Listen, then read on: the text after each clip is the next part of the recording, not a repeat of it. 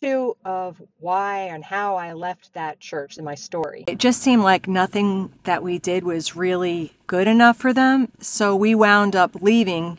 I mean, we prayed about it and we thought that this was the right thing to do. And I remember the pastor, what he said, he's like, if you leave these church doors, don't ever come back.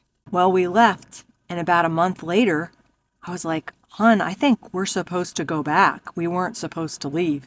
Isn't that crazy? Because it was so sad, leaving all our friends, and we were involved with the children's ministry, and my husband's on the worship team and everything. And we were at that one church for 7 years.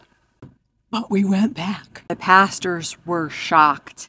And it was just so weird going back. It felt weird. It's like we're supposed to do this. And we did it. But it wasn't like, oh, welcome back. It was just like, what are you doing here? So we met with the pastor and explained everything. And he said, okay, there's some things you have to do if you're going to come back.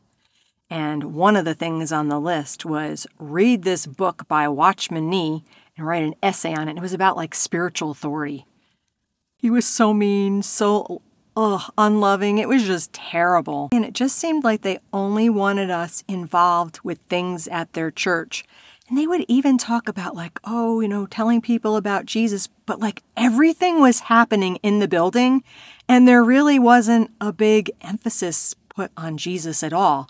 There was more of an emphasis put on like spiritual gifts and huge on like the prophetic words and all that with these people that they would say, this is a prophet. He's like, he has the office of prophet.